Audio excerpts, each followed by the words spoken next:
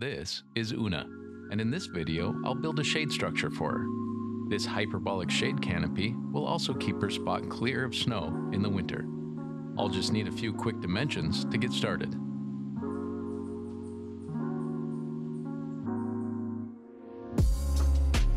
You are familiar with a hyperbolic paraboloid if you've ever eaten any Pringles potato chips. The double curved shape turns out to be a durable solution for the fragile snack.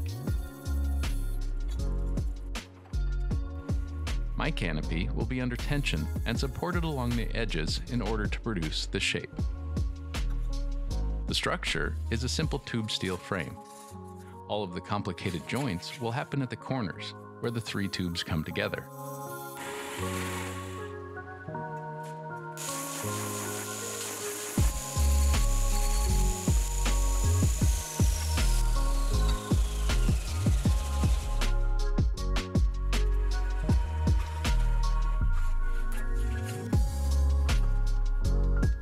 There might be another way to do this, but I solved the joints in a 3D model and printed wraparound patterns to get the geometry perfect.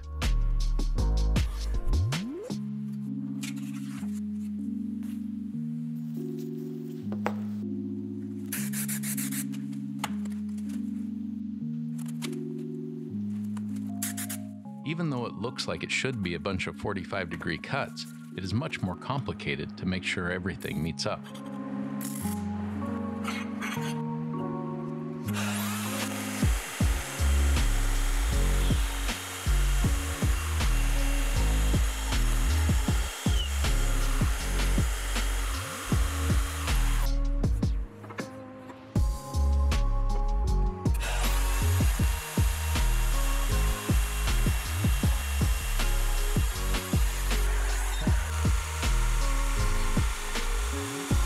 Once all the pieces were cut, I needed to clean up the joints because I wanted to use this as an excuse to get better at TIG welding.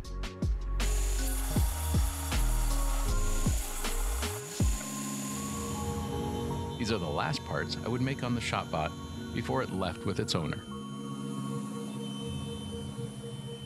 Luckily, I still have the platform CNC, you can see it in the background, and I hope to find a new space for it soon.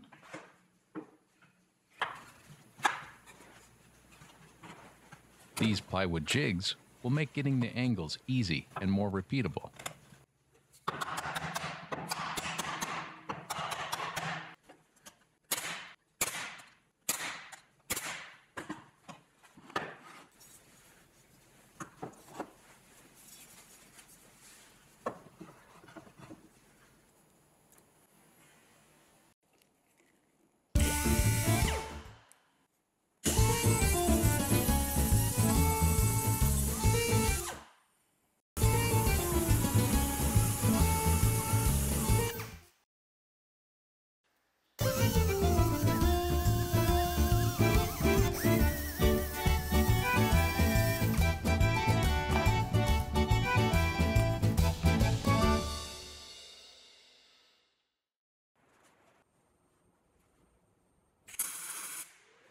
I will tack everything together in the jig so that I know that it will stay in the correct shape.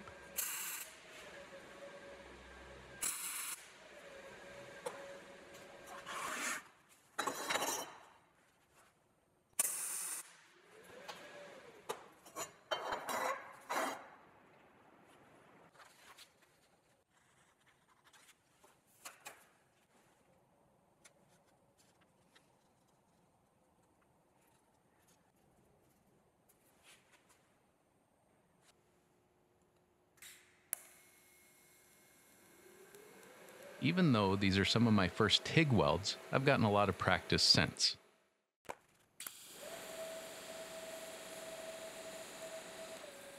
For learning a new skill, nothing beats having access to equipment and spending some time with it. Lucky for me, I intended to make everything smooth. In this case, TIG welding saved me a lot of grinding. After the corners were all set, I needed to add inserts. These would simply slip halfway in and get plug welded.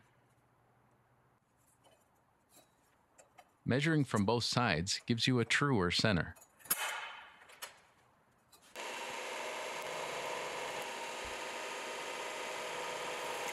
These could have been through bolts, but the plug welding is cleaner and there's no need to keep track of any parts.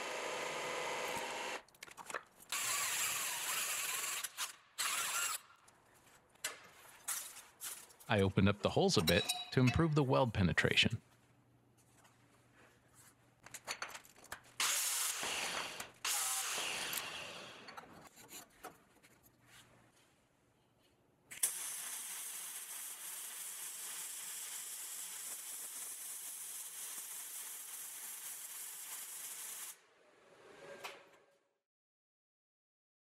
I will only be building one shade structure, but it gets really interesting when you gang up a few of them.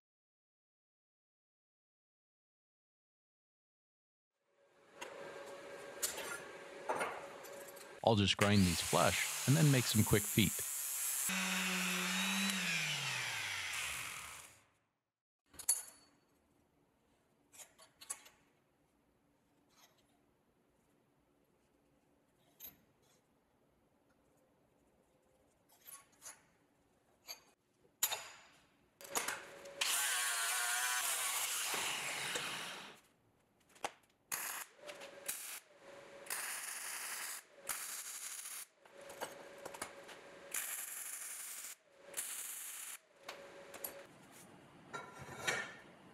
Now that everything is complete, I can prep for paint.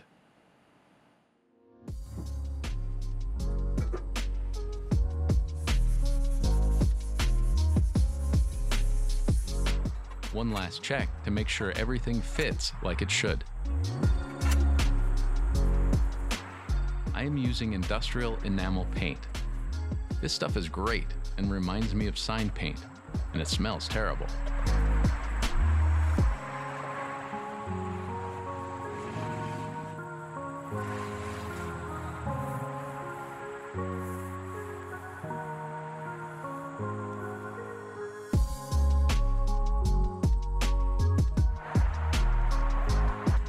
After a couple coats, I would slip everything together and cover the seams with indoor-outdoor electrical tape.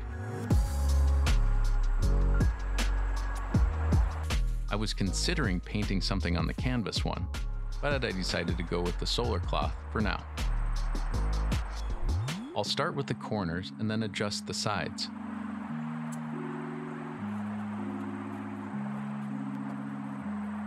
The surface gets tighter and more of a pure shape with every tie down.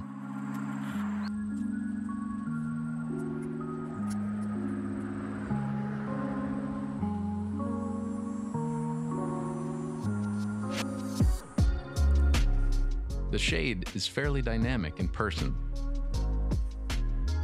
I think it would be really great ganged together in series.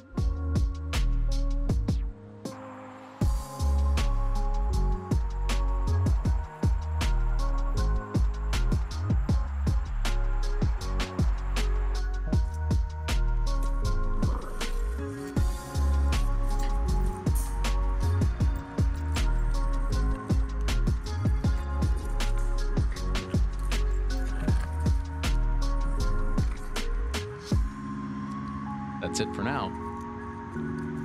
Thanks for watching.